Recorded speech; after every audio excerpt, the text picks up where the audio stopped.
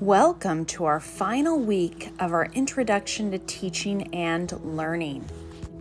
Effective course design is structured around student-centered learning, which actively welcomes students into the process of learning.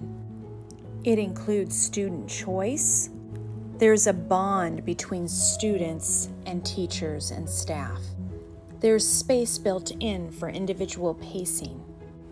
There's an opportunity for students to take what they already know outside of school and what goes on around them and actually connects that to the learning experience.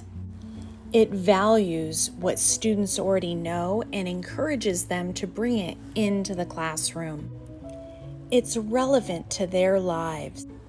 There's dedicated time for reflection so that students can consider metacognitively how they've grown throughout each unit and throughout the semester-long class. While you are a subject matter specialist, effective online educators combine both the cognitive and affective domains together to create an atmosphere where online students are the most successful.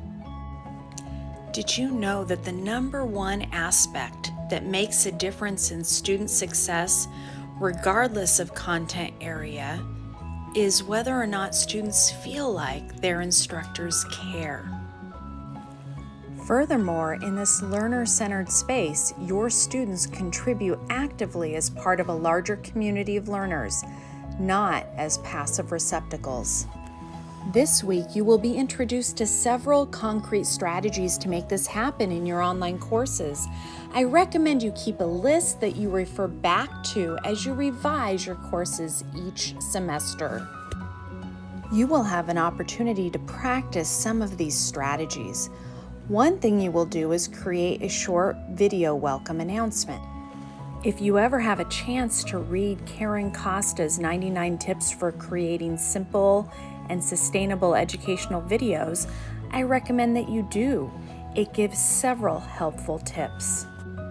You will also practice composing a letter for those students who may be struggling in your class with the hope of supporting their success.